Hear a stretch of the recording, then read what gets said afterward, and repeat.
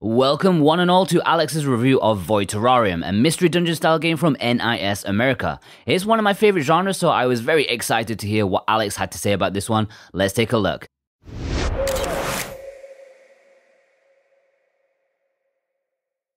Void Terrarium, stylized like someone just mashed random buttons on a keyboard, is the sweet story of how a little scavenger robot and an AI that in a fit of frustration caused the end of mankind find a mysteriously famished girl in a broken glass container in an underground scrapyard, and they work together to nurture her back to good health. The robot, who finds both of them after being kickstarted by a mouse who tragically died in the process— no, seriously, a moment of silence please. They quickly take a liking to this assumed last human on Earth, and so, given directions from the immobile remains of the AI, set out to acquire whatever foods or material they need to further improve the girl's living conditions. It's actually kind of funny and charming to read the dialogue between the robot and the AI, where they, as robots, try to understand and comprehend how a human works, and how they should go about nurturing her, like they just bought a pet or something. They discuss what she needs to eat and what a suitable name for her would be, with the AI suggesting random computer code, complaining that human names are just too difficult, but they finally settle on Toriko. A bit disturbingly, not too far into the game, you even unlock a Tamagotchi function, where you, wherever you are, away from the girl, can keep an eye on her health and hunger, if she gets ill, and if she has, well, if she takes a dump and you need to clean it up. Still, though, overall I do find the premise adorable and on multiple occasions got some heavy Wall-E vibes. Throughout your adventures, you will have multiple conversations with the regretful AI, either regarding the mysterious girl, the world you find yourself in, or the AI's tragic past that led to it exterminating all of mankind. In terms of gameplay, Void Terrarium is a dungeon crawler in the style of games like Omega Labyrinth Life and Pokemon Mystery Dungeon. You have your hub, which is presented in a 2D plane, where you can check on the girl in the terrarium, feed her, or clean her if need be, talk to the AI, or check on the food you have stored in the vault. You then set out into the dungeons, of which various sections get unlocked as you progress through the story, in search of whatever the AI needs you to find. You move around one tile at a time, in one of 8 directions, and explore the underground ruins of man. You fight hostile robots and vermin, collect resources such as extra batteries and repair tools for your health, bombs of various kinds, weapons to boost your attack power, and perhaps most importantly, food for the girl. Food expires by 1 unit after every mission. Failed or successful, by the way, so keep that in mind and feed her whatever is closest to expiration. Each step that you take as you explore the rooms and corridors also makes nearby enemies move, and with a few exceptions, once an enemy has spotted you, you can't shake them off, so better to take care of them than flee and risk getting either cornered or caught in a pinch. Do note though, if this does happen, you can dash past small enemies. When encountering an enemy, you can each take turns attacking, where you can use either your normal attack or your special attacks if you've unlocked any, and once defeated you gain experience accordingly. Get enough of that and of course you'll level up, where you will then get a choice between 2 power-ups. These can be anything from a boost to your attack power or defense, a new special attack, getting healed faster when you move around, or landing criticals more often. Be tactical in your decisions and judge by your playstyle and you'll be fine. Like I always choose stat buffs over more damage to grenades and such, as I prefer to be front and personal. One critique I do have with these, however, it's a relatively minor one, is that you quickly find yourself cycling through the same ones. I died quite a few times, having to do the dungeons all over again, so I quickly began to see recurrences. Not only does the game punish you for being careless, but since dungeon layout and enemies are all randomized, with enemies respawning every now and then, you can also quite simply be unlucky and find yourself outnumbered. This also caused my demise on a number of occasions. Oh, and if you didn't find the game hard enough already, bad weather, known as weather blights, can also occur in the dungeon sometimes, making enemies hit even harder. By the way, when you die, all of your findings get converted to resources, the stuff that you need to eventually craft furniture for the girl when you find the right blueprints. And any food that you found, you get the choice of storing in your vault. Then every time you enter a dungeon, you start from scratch, aside from so-called custom parts that let you start a dungeon with various skills pre-equipped, and various permanent bonuses you unlock as you craft new accommodation for the girl, such as more life, better stats, or more storage space.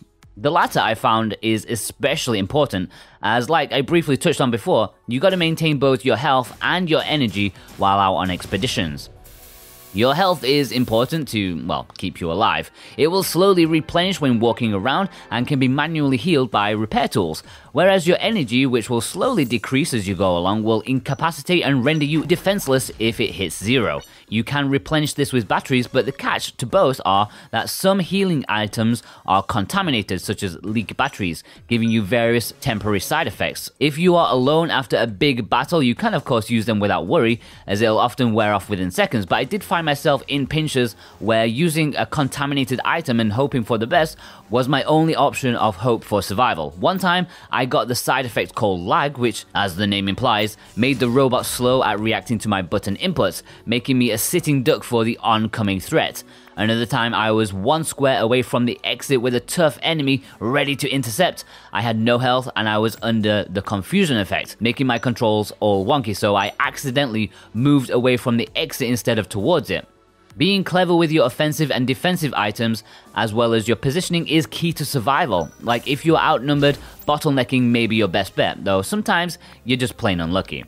Also, unlike say Pokemon Mystery Dungeon, you don't always reach the exit of a dungeon when you meet your objective. Instead, you can get to continue further into the dungeon, seeing how far you can go. Though, you can also at any time choose to self-destruct and go back to your home base, which I found a bit strange as the first dungeon kills you automatically when you venture too far. Oh well, maybe that just happened for story reasons. Only one time did I find 2 exits in the dungeon, one calling it a day while the other would have taken me even further, but since you keep all of your findings regardless if you die or make it to the exit, I'm not sure I see the point here. In terms of the audio, the title screen greets you with this wonderfully somber and beautiful piano piece set to the dim but beautiful background of the terrarium that you find the girl in. Once inside, the hub area continues in the theme of keeping the tune calm yet upbeat, giving you a sense of comfort, like you look around and think, yeah, the world has ended, but there is hope here. Then, as soon as you enter the dungeon, the bass kicks up and you're suddenly thrown into the polar opposite of the spectrum with hardcore electronic tunes that get you so pumped for battle and trying to stay alive. Speaking of which, I know I whined about the game being hard, but it really is the fun type of hard, the just one more time kind of hard that keeps you wanting to get back on your feet and see if you can do better next time. The music really helps with that.